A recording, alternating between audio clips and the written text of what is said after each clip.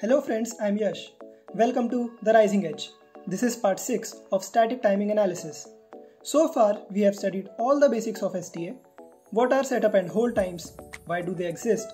How to do setup analysis? How to calculate the maximum operating frequency? And how to do the hold analysis. You certainly don't want to miss out on all these important topics.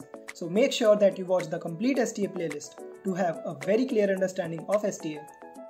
In this video, we'll solve a STA problem asked in the interviews and learn some more techniques to improve the timing of a given circuit. So, let's get started. You are given this part of a circuit having a launch flop, a capture flop, and some combinational logic in between, which is split up into two combinational logics, each having a delay of 8 nanoseconds. The clock to Q delay of flip-flops is 3 nanoseconds and the setup time of flip-flops is 1 nanosecond. First, you have to calculate the minimum time period and maximum clock frequency at which the given circuit can operate. And second, whether you can operate the given circuit at some frequency higher than the maximum frequency you have calculated. If yes, then what modifications are required in the design? There are some assumptions and conditions that you have to keep in mind. You cannot modify the clock path, that is, you can't add any buffers there. Second, the signal going from CL1 to CL2 is a single bit signal and any other inputs to these combinational logics are non-critical, that is, they'll take minimal time to affect the output. Third, we are concerned only with the timing and not the area. And last, delay of any discrete combinational element would be 1 nanosecond. The first part is pretty simple and we already know how to calculate the maximum clock frequency using the concept of data arrival time and data required time.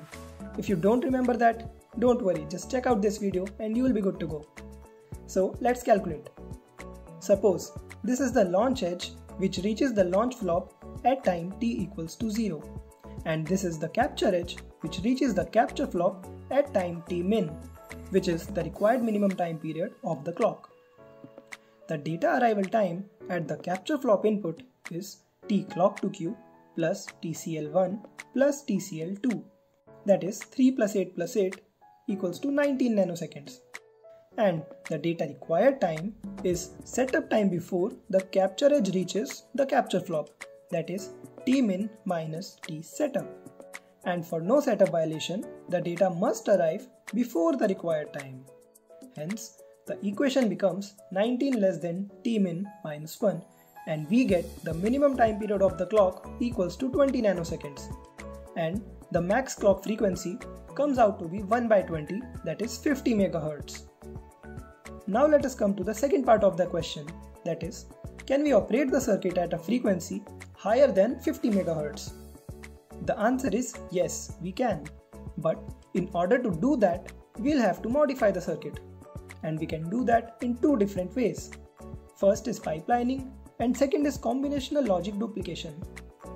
Let's see them one by one. In pipelining, what we'll do is we'll insert an extra flip-flop in between the two combinational logics.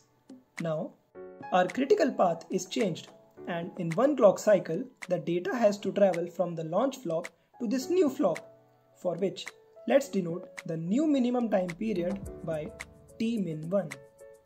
Our new setup equation becomes t clock to Q plus tcl1 less than t min 1 minus t setup.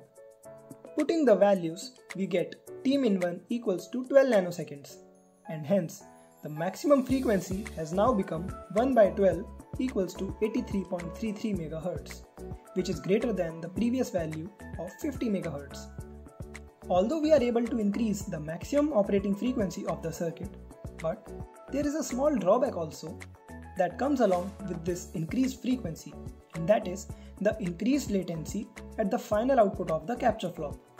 If we operate both the circuits at the maximum frequencies, that is at 50 MHz for the original one and 83.33 MHz for the new one. In the original circuit, we get the final output after one clock cycle and clock to Q delay of the capture flop, that is 23 nanoseconds. And in the new circuit, it takes 2 clock cycles, each of 12 nanoseconds, for the data to reach the capture flop. and we get our final output after 12 plus 12 plus 3, that is 27 nanoseconds after the first rising edge. So the final output is a little bit delayed due to pipelining. Now let us see the second method, combinational logic duplication. Currently, when CL1 computes its output, CL2 waits for 8 nanoseconds, and after that it takes 8 more nanoseconds to produce its output, making the total data arrival time equals to 19 nanoseconds. As we already know that the signal from CL1 to CL2 is only a single bit signal, it means there are only two possible inputs to CL2, either 0 or 1. So why should we wait for CL1 to get that value?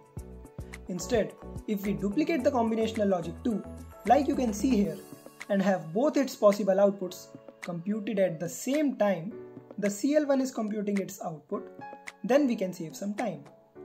Here, what happens is, when combinational logic 1 has done its computing for 8 nanoseconds, both the CL2s have also completed their computing based on the prefixed inputs 0 and 1 and some other inputs from the non-critical paths. Hence, both possible outputs of CL2 are already available and fed to this mux. Now, based on the CL1 output, which is connected to the select line of this mux, the corresponding data will be transferred to the capture flop, which will now take only 1 nanosecond more and save 7 nanoseconds of time. So now, the data arrival time becomes 3 plus 8 plus 1 equals to 12 nanoseconds. Putting this in the equation, we get the new minimum time period equals to 13 nanoseconds, and hence the new maximum clock frequency is 1 by 13, that is 76.9 Megahertz, which means that now we can operate the system at up to 76.9 Megahertz, that is greater than the original maximum value of 50 Megahertz. And in this method, there is no drawback of latency like we saw in pipelining.